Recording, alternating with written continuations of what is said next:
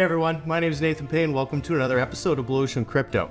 Today we're going to cover a simple gameplay loop in Avalon that as a new player you can do. Because when you first get thrown into Avalon, it could be a little overwhelming, right? There isn't a map, you got to figure out what's going on, you got to kind of explore. This is a nice, simple gameplay loop to really kind of get you started, get a feel for the game, get some levels, get some bread, get some resources. So let's jump right into it. So first off, right now the way that it's set up, and this could change, is when you first log in with your character, there's a bunch of different spots that you can appear at. There's two in Dragonheart. One you can see here is what you're going to want to aim for. There's another one by the portal. You can just re-log in as your character until you're there, and I would highly recommend that just getting started, and then I'll show you what we're going to do. So first off, we need to head to town. Also, make sure to read these signs. They really help a lot. So we can tell Dragonheart is that way. That's obviously where we want to be headed. Now, slight difference here. You're obviously going to be level 1, instead of level 79 like I am. But the gameplay loop is going to be exactly the same. So we're heading into town right now. And what we're going to do first off is just find an area where we can start to kill some spiders. Wolves as well, so we can start getting some experience, but you're also going to need some bread in order to survive that. So you do start off with a small little stack of bread, so you can always get some of the kills first, but let's grab a fountain buff. We're also going to want to sit at the campfire so that we can up our stamina. Now, you can usually do it in the opposite. Usually I like sitting at the campfire first, waiting for my stamina to go up. Then I'll head over to the fountain buff. But we kind of did it in reverse. So you can see here my stamina and my MP are slowly increasing. Basically, I'm just going to wait till I see that that goes up to as high as it can. I already know what that maximum is, but there'll basically be a moment where it stops ticking. Now you know you have that full buff. So you always want those two buffs. They last for 15 minutes. And it's definitely good to come back and grab them after every little while. So let's go grab some bread first, because I know you start with the 5 and you can start the loop, but I think it's good just to get in the habit of this. So firstly, actually, we need to go this way. So it was left from the campfire. And remember, we're in Dragonheart.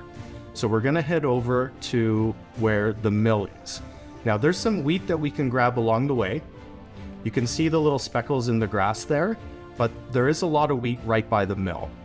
So you can see here, we're just going to grab a few of these.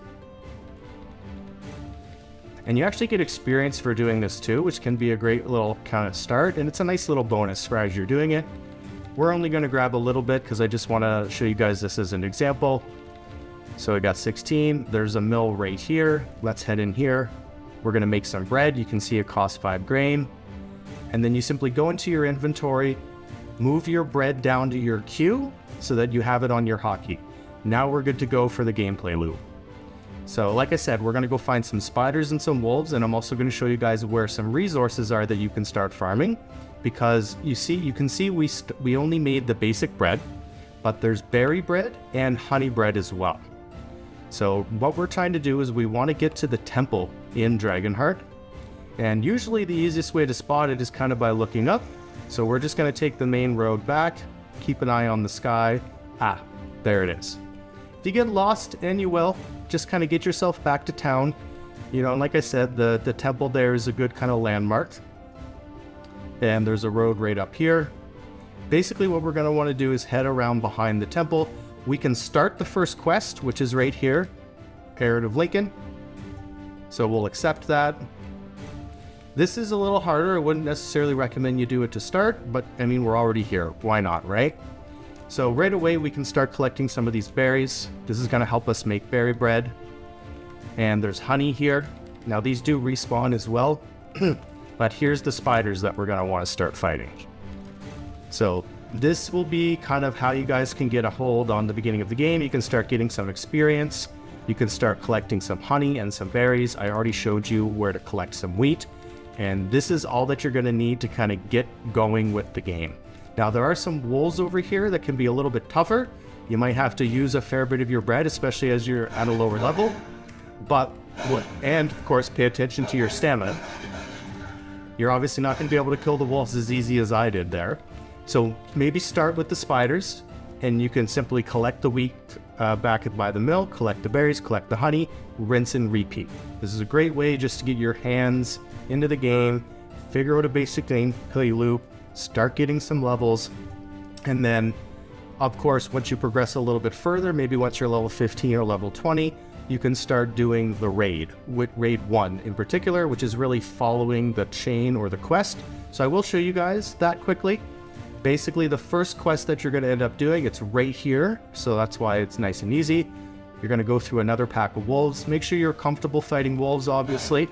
You know, like I said, when you're right off in the beginning of the game, it's going to be a little bit harder. Pick up everything. I don't think I picked up all the pelts actually from that first pack, so I was busy talking. But there's a white wolf that essentially we need to kill right up here. It's also surrounded by another pack. And there's going to be a white wolf pelt that drops, and that's exactly what we're looking for. And that's the first quest. Now I will do a separate video on the quest line to get prepared for raid 1, but I wanted to show you guys kind of how to start a nice simple gameplay loop. So to recap, try to make sure you're in Dragonheart. You can spawn in lots of other places. If you are in another place, you can always look for the nearest portal, use some Aval to teleport to Dragonheart. And then, like I said, once you get to the main town, go to one end, you'll find the mill, you can pick up some wheat, start making some bread, go back to town, find the temple. From the temple, you will, right behind it, there's the spiders, they're perfect to start with. There's also the purple berries that you can start collecting, the yellow honey, this will help make better bread, and really just kind of stay focused in this area, in my opinion. This is probably one of the best simple gameplay loops for starting out in the game. Okay, hope you guys enjoyed the video, and I'm going to be doing a lot more Avalon content, you know, on the channel. Like I said, we're going to do a whole video leading up to raid 1, how to prepare, get involved in that, and I'll even show you guys what that raid is like. So that'll be the next one coming up. Thanks so much. Until next time, cheers.